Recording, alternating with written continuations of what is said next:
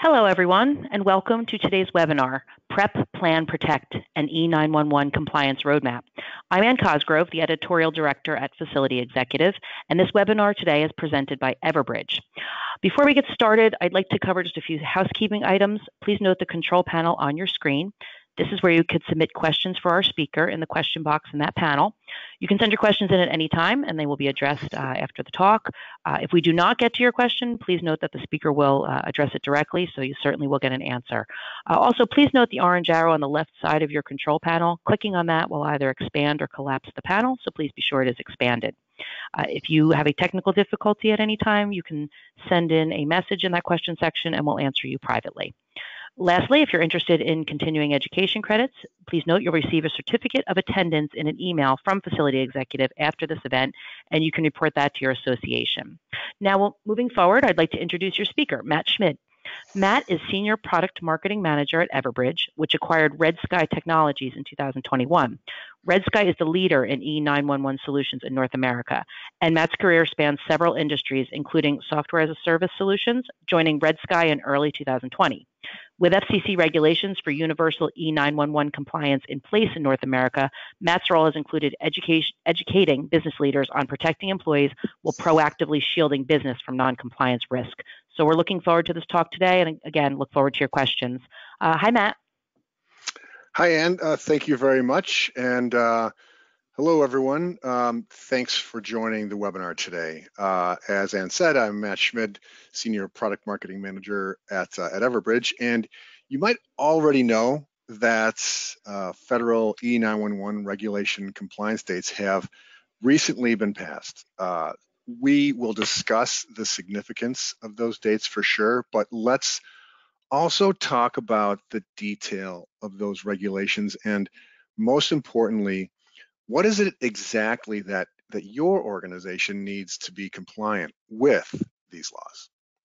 You know, after all, compliance is going to mean protecting your people while keeping your business and your facilities operational with reduced risk exposure.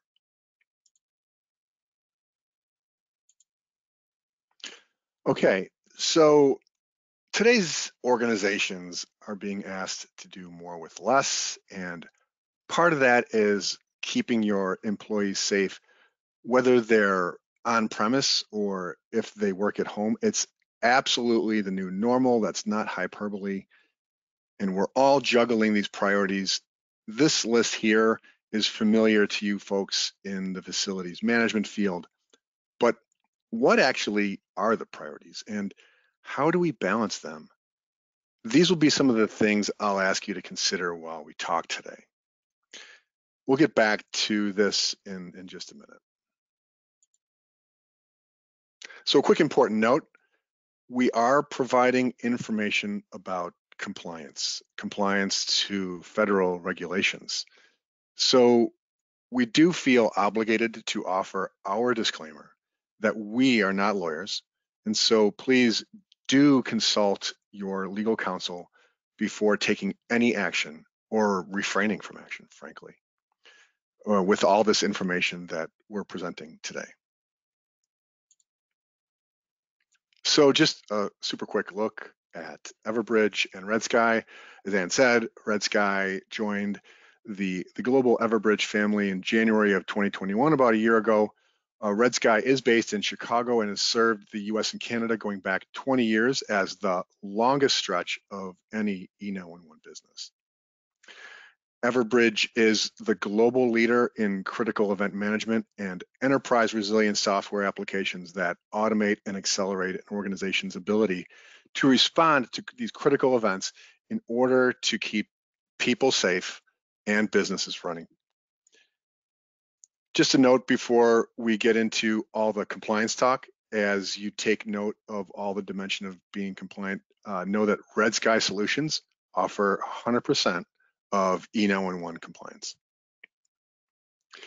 So today we'll start off with an overview of Kari's Law and BAUM's Act, which are peculiar to these regulations that I've been mentioning, and E911.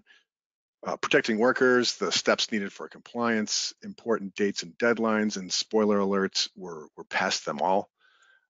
And We have some parting gifts, some nice resources for you, and then finally, we'll do some Q&A. So why is it the time to act now? It kind of comes down to one concept. Last year, the FCC published a new set of rules around 911 for multiple line telephone systems. And okay, even though some of you might know what a multiple line telephone system is in relation to your facilities, and if you don't, no problem. In the next slide, I'll take you into a few terms, but for now, let's just presume most organizations have these multi-line telephone systems, which is absolutely the case. So getting back to these FCC rules, in those rules, the FCC placed several effective dates. In fact, between Kari's Law and BAUM's Act, more about these in a second, there were 3 important dates to recognize.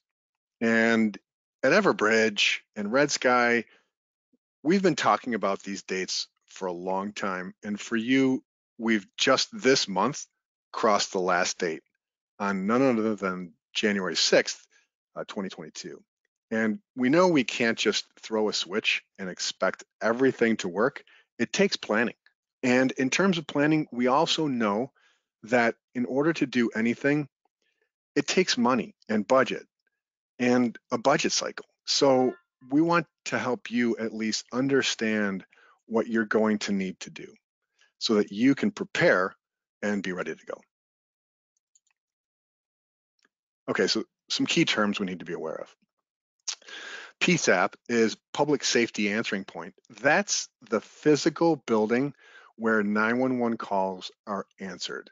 In the United States, there's about 6,000 of them, some very small, some that employ over 1,000 people and take millions of calls in these emergency call centers each year.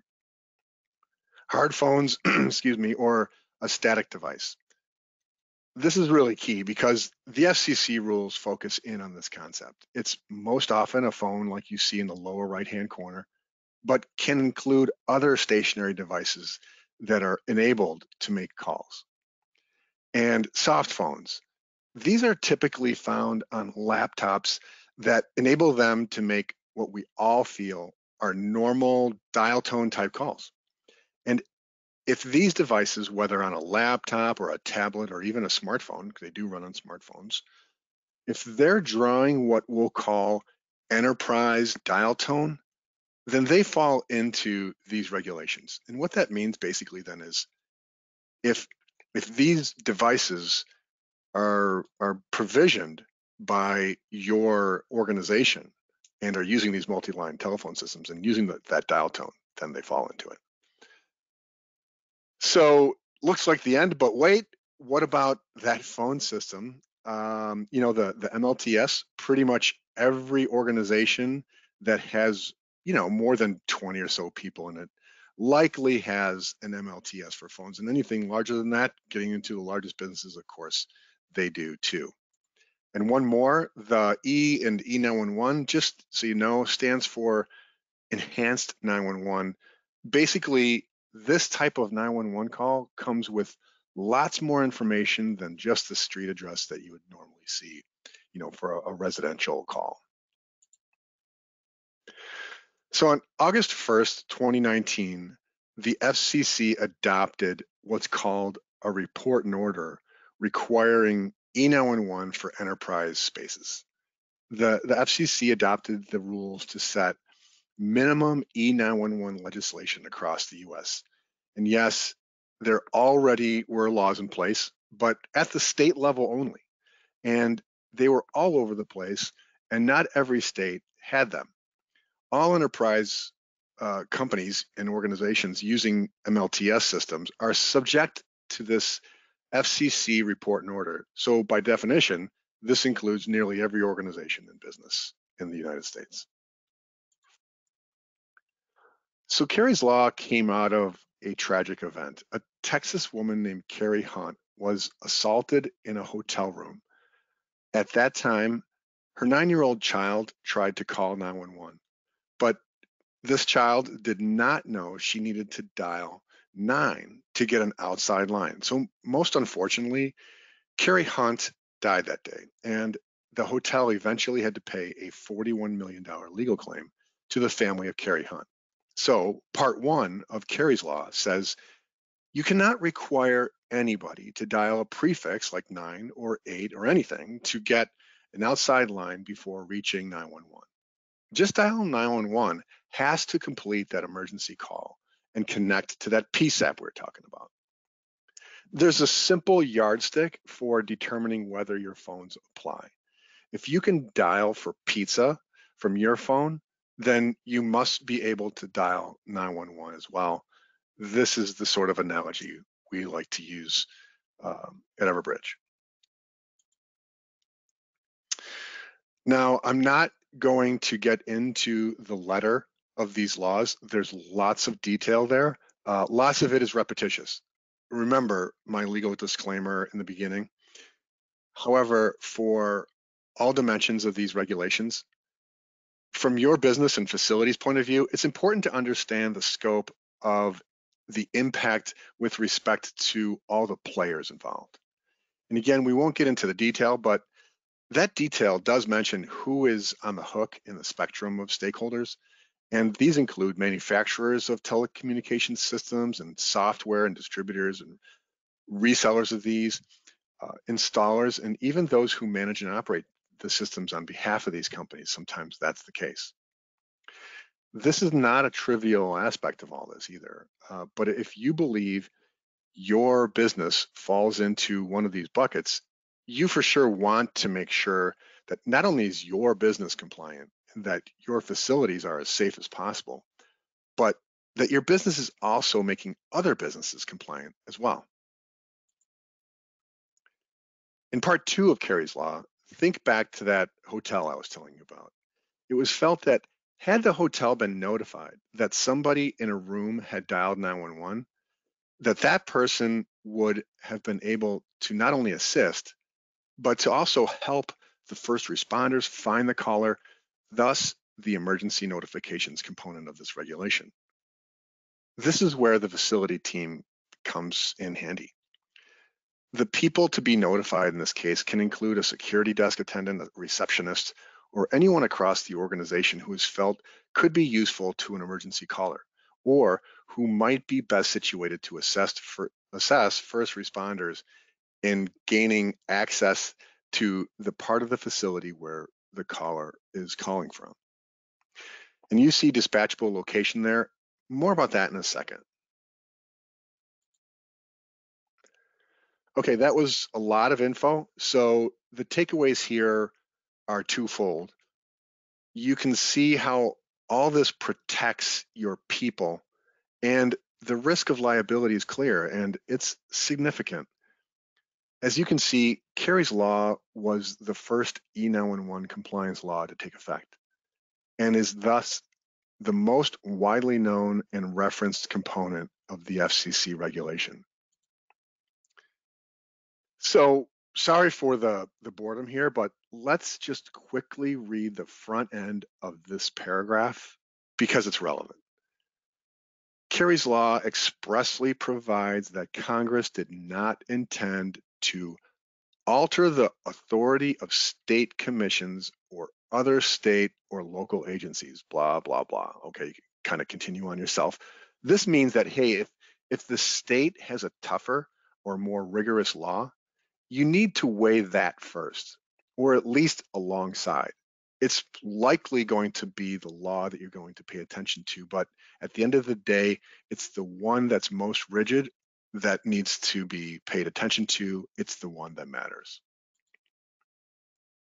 Okay, next up is Section 506, a small but very important portion in terms of E911 of the BAUM Act. The law says that for every 911 call, there has to be what's known as a dispatchable location that is sent with that call, information-wise, to the dispatch center.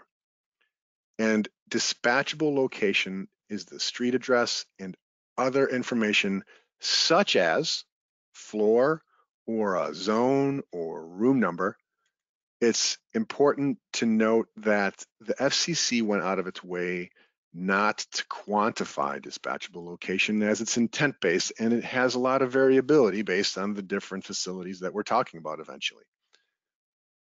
So for example, they didn't say you need a dispatchable location for every 10,000 square feet, and more on that in just a bit. Also, excuse me, I'll speak more about the different devices that fall into these regulations, as well as the compliance dates associated with them. Again, we've all passed them. And in summary, the definition of dispatchable location that we adopt today gives participants in the MLTS marketplace flexibility in deciding what level of detail should be included in the location information provided to PSAPs for the particular environments that we're talking about, so long as the level of detail is what is known as functionally sufficient to enable first responders to identify the location of a 911 caller in that environment. So those devices I was talking about, this matrix is pretty simple and straightforward. The dates are important, even though we're now past them all. They all relate to BAUM's Act compliance. Across the top, you have hard phones, the ones you have on your desk, just to repeat, and soft phones. Along the side, you have on and off-premise detail. In the middle, you have the dates for those. Now, let's take the time to repeat this. All dates have now passed. So if you knew about BAUM's Act a year ago, you'd think you'd had some time until the next one hit. Well, we're all in the same boat now, and this law does not discriminate. All organizations in the US that operate in MLTS, and that's pretty much every one of us, we're all in on these deadlines. They're all in the past. So let's take our foot off the gas here for a second and reflect just why these laws came to be. It's, again, pretty simple. Connect first responders with the information they need to successfully assist in an emergency. Get to the 911 caller as swiftly as possible, and finally, to be technologically agnostic. These 911 callers need to get emergency services, and technology just cannot get in the way here. So I think it should be clear who the beneficiaries are of this legislation. First and foremost, it's the 911 caller in the midst of an emergency, right? Finding a person on the east side of the 16th floor of a building that's locked down is a challenge just by itself. Not to mention if the first responders do not have the location information they need. Of course, the companies themselves stand to gain from this legislation and acting on it and getting compliant with it. Protecting employees is job one, but let's be clear about the risks to a business for not being compliant. They are significant and they're costly. So I'll spare you from reading this, but this comes up. Are you associated with a small business? Are you a nonprofit even? Your organization is not exempt. The objective threshold has to do with the fact that there's an MLTS in place, and that can be problematic. The law is in place to eliminate the barriers to a safe outcome when 911 call is placed. This is across the board.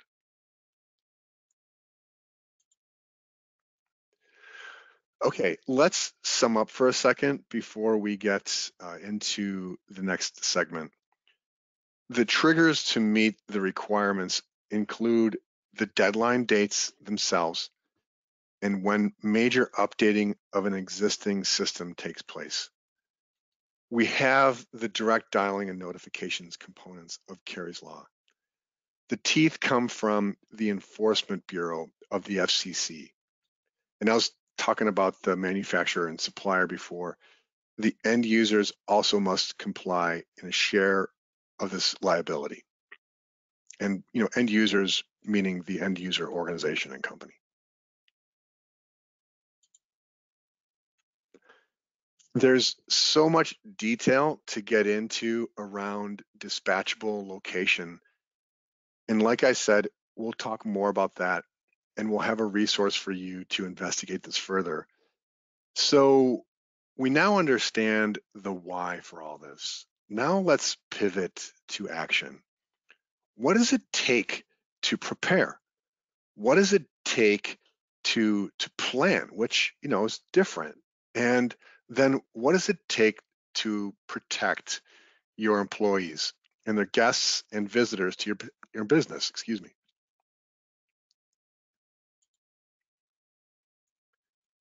So how do you prepare?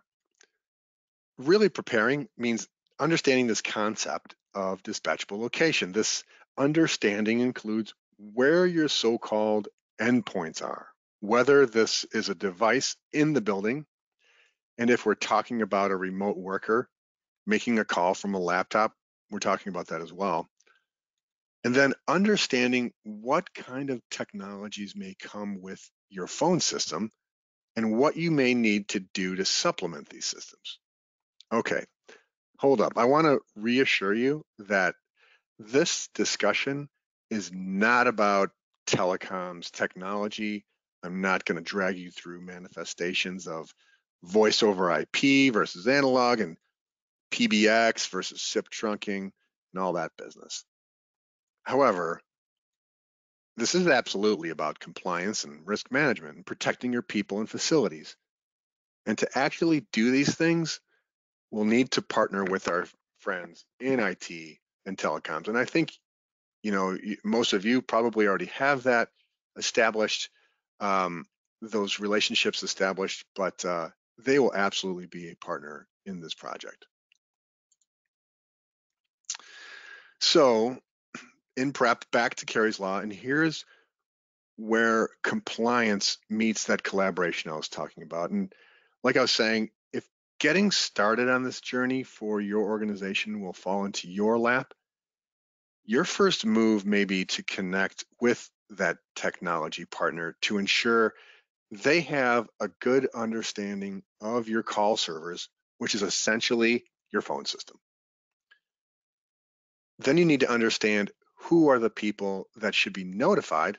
Like I said, the team and facilities should have a good understanding of that, but who is that team that should be notified if ever a 911 call is placed? For example, a college campus may have a safety department that has a dedicated person to notify. A sprawling automobile dealership may not have such a person. Is there a reception desk, a security team? Does the facilities team manage this? So these are some of the questions you want to ask. Who is that person or a team in your organization? All right, BAUM's Act. Remember, this is really centered on that, wait for it, the concept of dispatchable locations. So whether we're using a map or just a straight up table or a handwritten list or spreadsheet, it will be important to make sure that every building and facility in your enterprise has a legitimate street address speaking to the converted. Again, this will take close coordination with teams across your organization that may go beyond the facilities team here. So just a quick side note, since you were good enough to sit in on the session today, you will receive the Fast Track to E911 Compliance Handbook from Everbridge. And in this handbook, you'll find details of all the teams who will need to be involved and what they need to do. Okay, there's lots of E911 solutions out there. Some are built into the call servers I mentioned.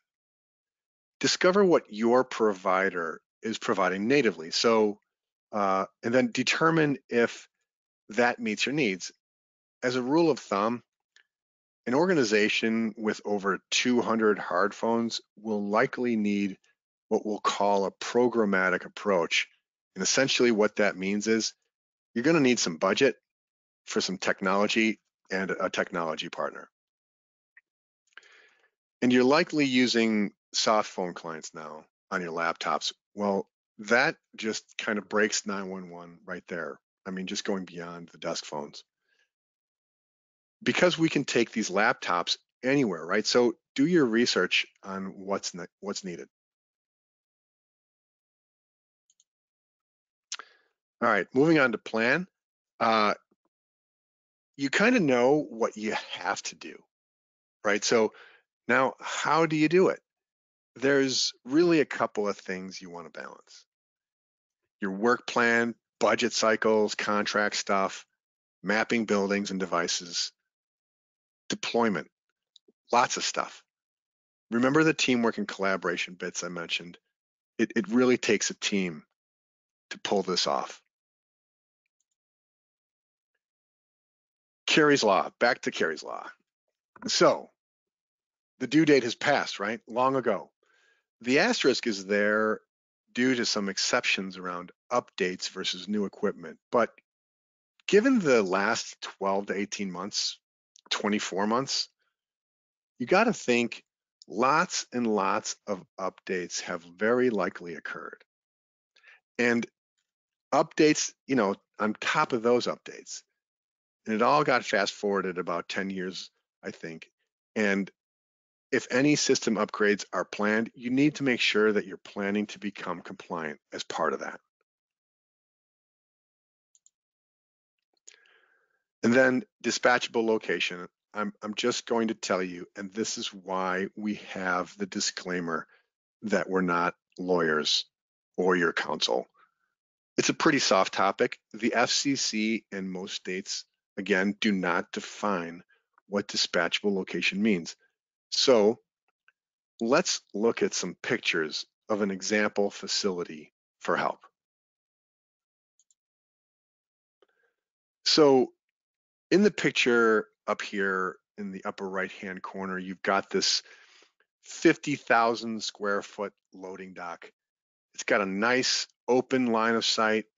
You can see all of the phones on the walls. If a first responder comes into one of these doors you see there, they're very likely going to need or see who needs help.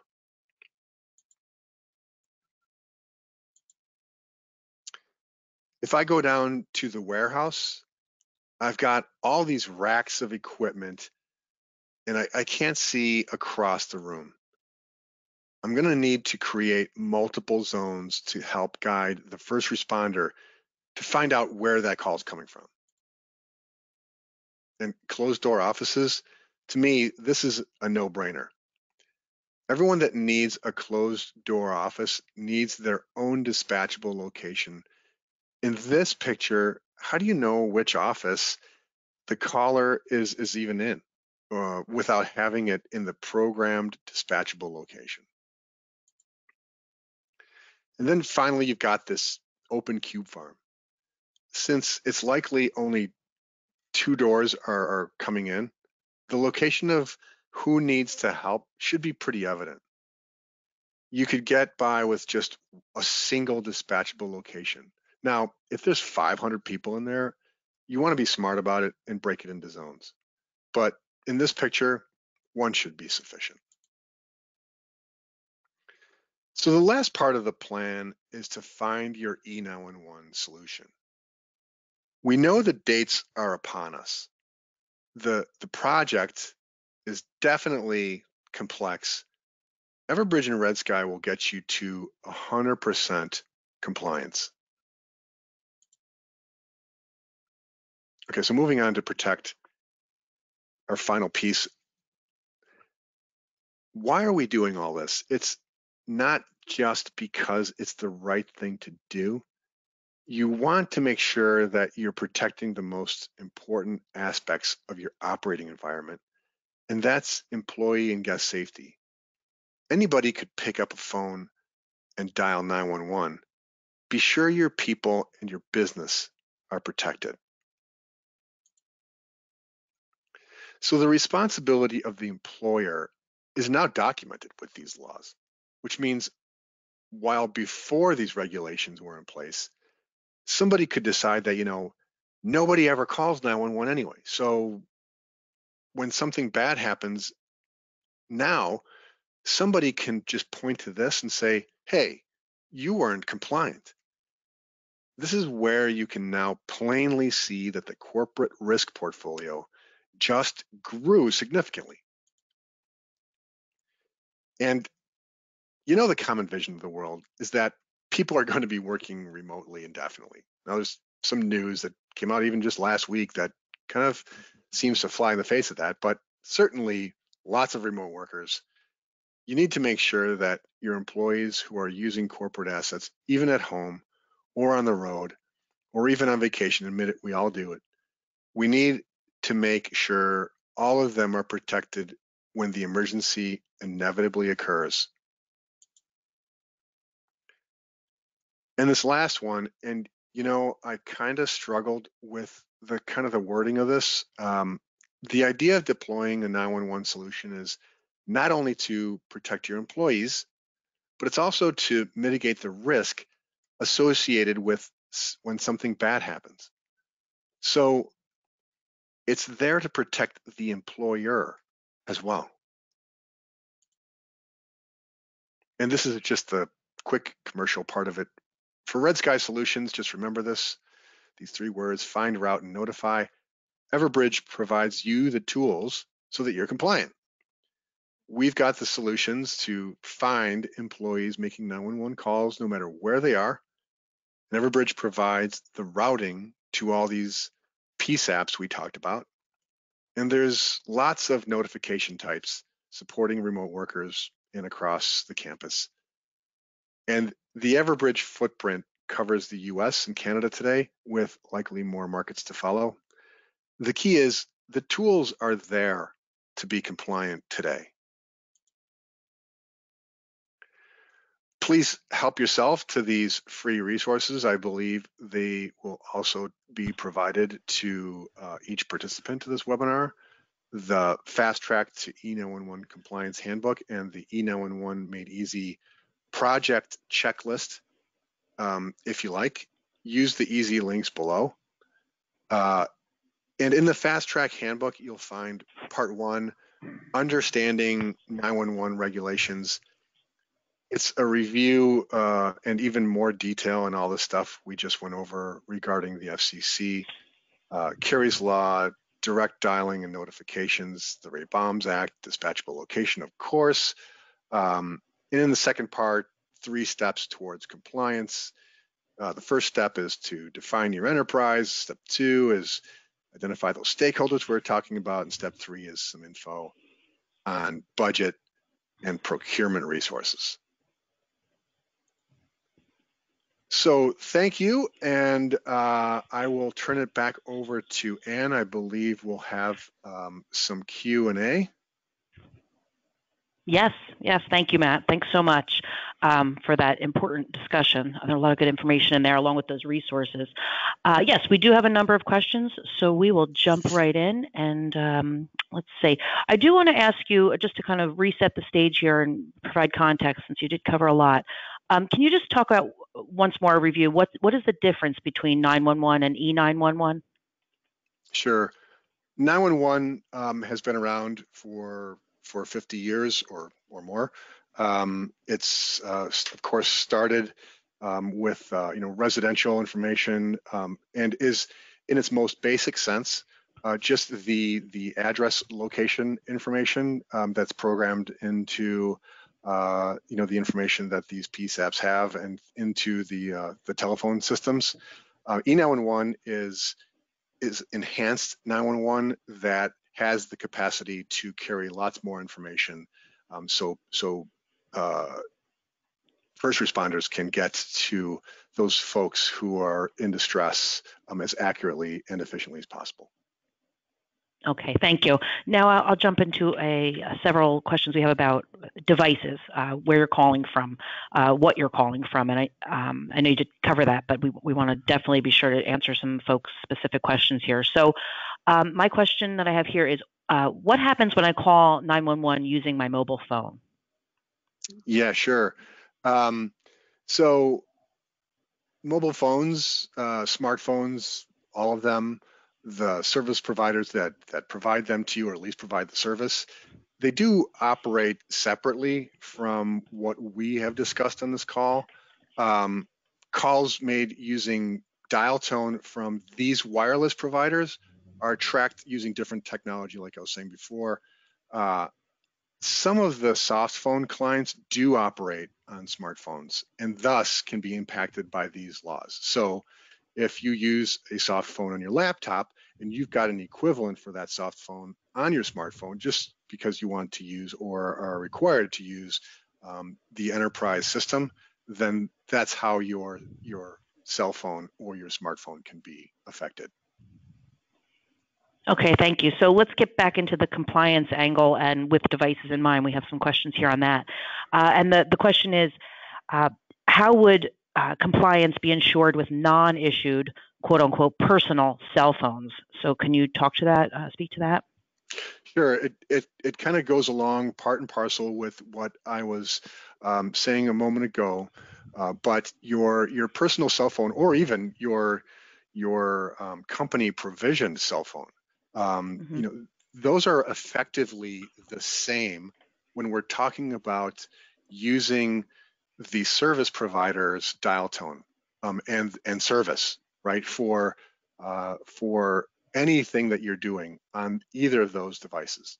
It's when you start to tap into the enterprise dial tone, and that enterprise is using an MLTS, or this multi-line telephone system, and you're using, say, a soft phone that, again, taps directly into that system. That is where these laws start to become important. Okay. And we did receive a question in specifically about E911 compliance for soft phone apps, and you have covered it extensively here. So is there anything else that we should address there, or? No, I don't think so. There are lots Okay. of different flavors of these soft phones, and I think it almost comes down to like a personal preference of whether you used to like to use soft phones on your own cell phone. But certainly when you're using, soft phone, I use it all the time on my laptop, because it does have dial tone. It works just like a regular phone. It allows me to just use my headset and not my kind of awkward cell phone. Okay. Those soft phones, when you're using that with your enterprise dial tone, those are where they fall into the compliance framework. Okay, great. And I have a question that's a bit different now, and one that I had not been aware of, that I've never seen personally. And the question is, my company gave me a sticker that says, "Don't dial 911 from this device." And the questioner is asking, is this compliant with FCC legislation? No, it's not. Definitely, consult, corporate attorneys on this one too. But those could be legacy stickers too. Most often we're finding that from state laws. So state laws did have some loopholes that sometimes these labels were used to get through those laws. Those vary from state to state. So, but on the main, they're when those stickers are not going to get you through any of this that we just discussed. Okay. All right. Thank you. And so, can you opt out of E911? I know we're talking about compliance here, and you mentioned it's across the United States, and kind of with the state regulations being more. I guess what you should look at first is what I gathered. Please correct me if I'm wrong. But the question is specifically, can I opt out of E911? Right, and this discussion was very heavy on the laws specific to the U.S. Most recently.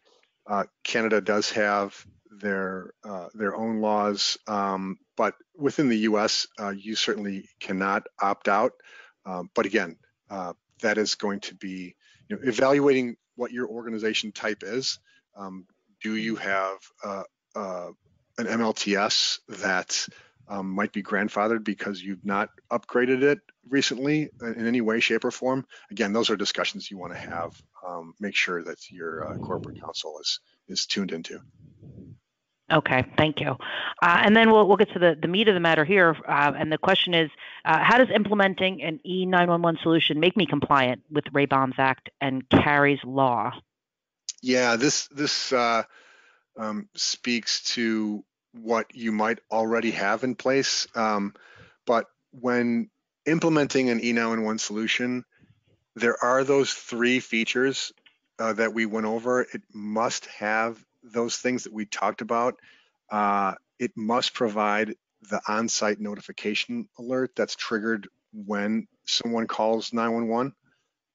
When that call is made from an on-campus phone or in that MLTS, that the call is answered by the PSAP, that location information is automatically presented to that 911 operator and must include accurate information is the second part. And then lastly, when that call is made from a device not located within that corporate campus, that current correct address must also be presented to that PSAP. And this includes, situations when people are working remotely or from wherever they might be working. And we did get a question on that with remote workers, as you know, and as many in the listening, I'm certainly are dealing with remote workers, I would imagine.